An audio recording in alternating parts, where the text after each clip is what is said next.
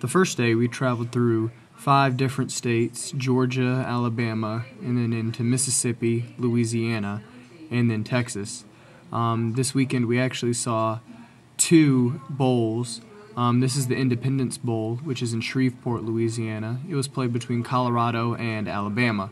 When I say we saw it, we saw the outside of it, driving by. And this is actually the first exit number in the state of Texas, so that's a big state, 635 miles. On Monday, we just went down to the stadium, checked out the outside, kind of drove around to get our bearings. Lots of people there just taking pictures and whatnot.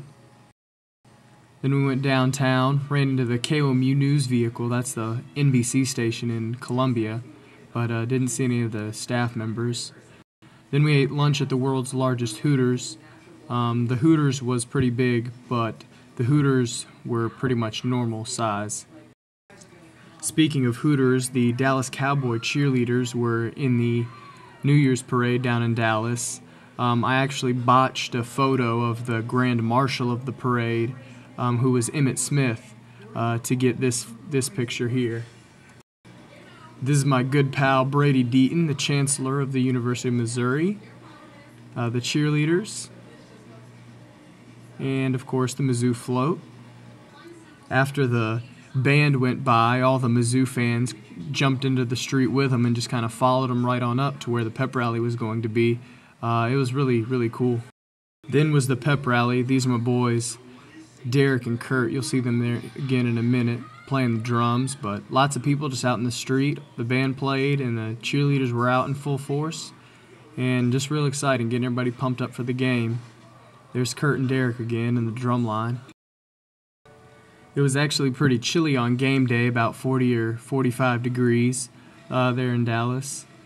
Warm-ups, and of course there's Run DMC, Darren McFadden.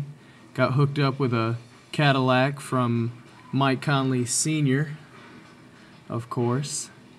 The boys getting ready to play. There's the Mizzou fans. And Arkansas, it was a sellout crowd by the time the game started.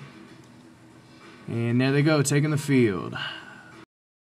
Arkansas won the coin toss and elected to receive, but that's about the only thing they won. And there's the opening kickoff.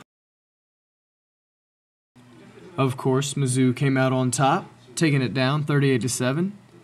And coming out as 2008 AT&T Cotton Bowl champions, ranked number 4 in the nation in the final polls.